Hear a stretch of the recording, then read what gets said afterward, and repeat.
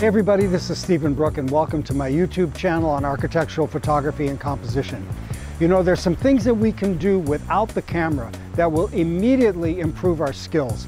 They'll improve our visual acuity and will also speed up our compositional decision making.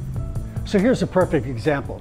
You walk into a room, any room, whether it's a residential or it's a commercial space, think about where you would make your shot. Think quickly. What's the center of the shot? What's the key focus? How far on the left would you include? How far on the right would you include? How much ceiling? How much floor? What's going to be in your foreground? Think about that quickly in any room that you walk into. While you're waiting to be seated at a restaurant, instead of worrying about how long it's going to take the time to look it over, figure out how you would shoot that space. Where would you stand? What's going to be the focal point? How much on the right would you include? How much on the left would you include?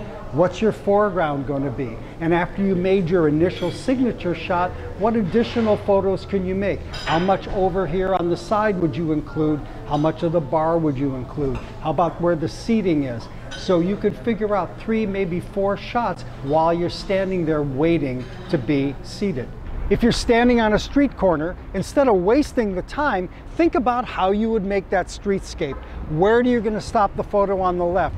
What vertical elements are you going to include to counterbalance the off-axis shot and to counterbalance the extreme perspective on the buildings? You can do this anytime you're on a street corner. So if you're at a stop sign or at a stoplight, look around, see what's out there, decide how you would shoot whatever is out there. Where would you put your borders? Where's the left side? Where's the right side? Vertical, horizontal. Before the light changes, you can probably see 3, 4, maybe 5 shots.